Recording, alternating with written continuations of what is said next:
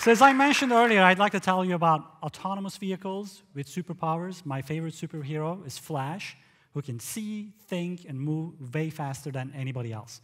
We'll call these things autonomous super vehicles. I'd like to tell you first why they're so important. And unfortunately, I need to start on a sad note. Did you know that almost 40,000 people die in traffic accidents just in the United States every single year? That is 100 people every single day. And if you think about the whole world, the number of fatalities every year is more than 1 million people. Before I could complete this sentence, somebody somewhere died in a traffic accident. Before I can complete this talk, it'll be hundreds. There's some good news, however. You can see the graph. It shows about a century of the introduction of the affordable car. And within this century, the number of fatalities per year stayed about constant. But the good news is that the number of fatalities per miles traveled actually decreased tremendously in the last few decades. You cannot see it in this graph because there's a huge increase in population and even more increase in the amount of miles traveled per person. The decrease in number of fatalities per miles traveled in the past few years is due to two things.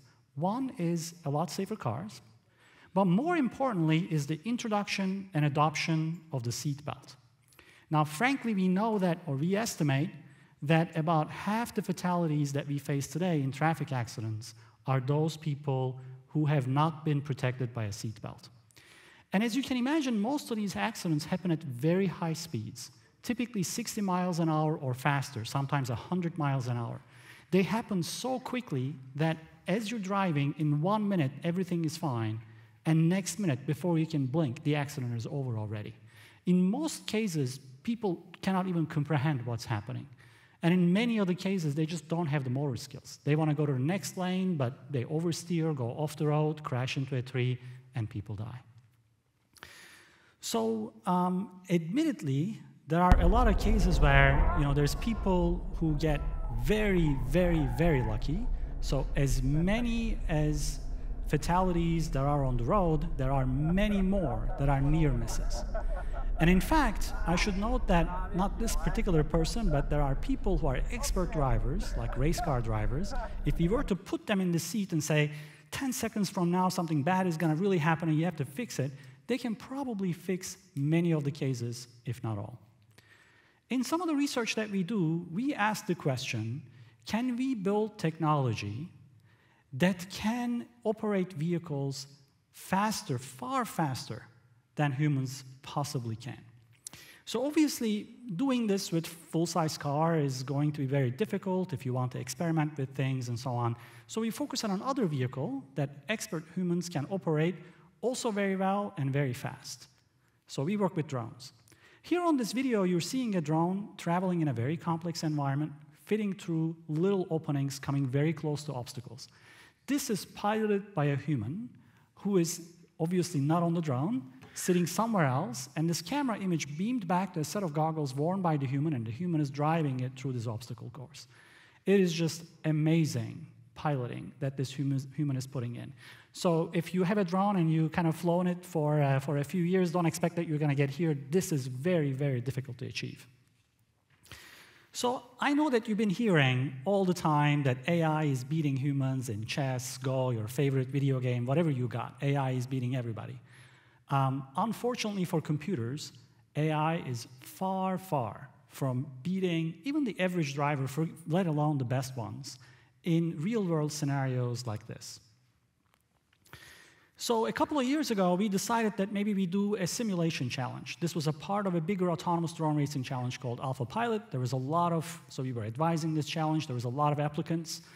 We had to quickly down-select them. So our team here at MIT quickly formalized a simulation challenge. There's a simulated environment and a simulated drone. Teams have 3 months to develop their code that can autonomously navigate a simulated drone in the simulated environment. We had 400 submissions. Here you're looking at the trajectories of 20 drones put on top of each other. You can see that they're navigating pretty good in just 3 months of code writing. They can reach up to 40 miles an hour. That's the top speed in this environment. And there's about 10 teams who've completed 5 of the races that we've chosen. Obviously, there's a lot of crashes too. So this really we thought that maybe we can build on this. Maybe we can build things that blend in simulation and reality so that we can develop drones in a faster way. So we built these environments where we take a drone, put it into a motion capture room, get its position and orientation, render another image, and beam it back to the drone. Drone flies in an empty room, but hallucinates a completely different environment. We can even put a human into another room. A human and the drone can be in the same virtual space, even though they're in completely different physical rooms, so that we can experiment with things in ultimate safety. We decided that we need to build actually the imagery for the drone's eyes a lot better than this, so we even created a digital twin of 2 floors of this building. What you're looking at is not a cell phone video recording, but it is a real-time rendering of what is just outside of these doors. And this is built with tens of thousands of photograph imagery together with lots of laser scanning. Through this, we've realized that we will not be able to conquer this by just putting together off-the-shelf pieces, building drones, and flying them. So we ended up building our own hardware, our own algorithms, and our own software all together all at the same time. One problem with off-the-shelf material is that it's mostly built for humans who we're trying to surpass. For example, if you go out and buy a camera, it captures 40 to 80 frames every second. That is because that's about what your eyes can see. If it were to capture a lot faster, it wouldn't matter if it was presented to you at the same rate. But the problem is that you buy the camera that way, and the computers are designed for that camera, algorithms are designed for that computer, software is built for that algorithm. So if you try to use off-the-shelf components, you can't go too far. So we decided to build everything from the ground up. One of the first things that we did is we took a real-time capable computer, put in it an inertial measurement unit that measures accelerations and turn rates. Many of you here have smartphones. In every smartphone, we have one. We may have 1,000 IMUs in this room in various different devices. In your ears, you have an inertial measurement unit that allows you to balance. We even built optical odometers and put it right next to the motors, the propeller of the drone, and put lots of ticks around that motor so that we can very precisely measure how quickly that motor is turning. Now I'm going to show you a few results. So in the first video, we're going to have from the top right a drone starting. It's going to go through 3 gates, achieve 30 miles an hour very quickly, pass through 1 gate, and backflip through another gate to complete the turn.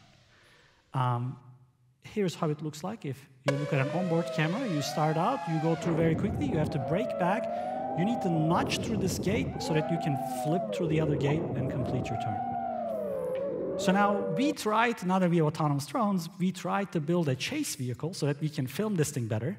It is not very easy to chase this, so we start out, we try to chase it, we lose it, it flies away, we can see it nudge through, we can film its flip, and then we can see it complete the turn.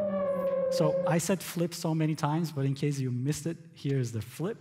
It happens very quickly. Here's the same flip in about 20 times slow motion. Take a look at this. You can see the propellers turning. You can see everything happening in slow motion. Imagine your car being able to see this slow, the whole environment, so that it can make decisions on its own. So now in preparing this video, we cheated a little bit. There's a motion capture system. You can actually see its light blinking if you look through the gate. That motion capture system captures the position of the drone 360 times every second and sends it back to the drone itself so that the drone can know roughly where it is. So don't get me wrong. With that motion capture system alone, you can't fly this fast. You still need the kind of hardware and the algorithms that I presented a second ago.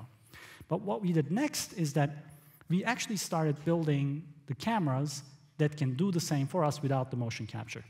So we have high-speed cameras that capture images at 400 frames a second. That's about 10 times faster than your eyes, so they can see things in 10 times slow motion. We put them in a stereo configuration, much like your eyes. We add a very precise inertial measurement unit in the middle, which you have in your ear. So it's replicating what you have, but much more precise and much faster. So now that is generating data at such a fast rate that you can't just put it into your typical embedded computers. So what we built is a circuit board that includes a device called a field programmable gate array that basically allows us to build our own specialized computer, etch that in so that we can process the data as it's coming in extract the key information and pass it back to a traditional computer. So then we can do the similar experiments, reach about within 10% of what I showed before, and complete the turn as well. And so this, by the way, doesn't involve any kind of help from outside. Everything, every kind of sensing and computing is completely done on a very small drone doing all these tasks. So in closing, I'd like to show you this video, and I'd like to tell you that it's not just these kinds of consumer-like quadcopter drones that we can do this with, but we can even put them into fixed-wing aircraft, much like the airplanes that you ride. We can flip them around, we can have them cooperate, do certain things together, working together. And beyond drones, we believe that this kind of technology can embody cars to make roads much safer. We think that this can be something like a seatbelt 2.0. It can actually reduce accidents, maybe eliminate them altogether. It can embody drones like this to empower search and rescue missions. It can even be powerful in things like space missions, for example, in a sample return from an asteroid where the grab and go happens so fast that you need technology like this. And I'm lucky to be here at MIT working with an amazing set of students and researchers who are equipping autonomous vehicles with superpowers. Thank you.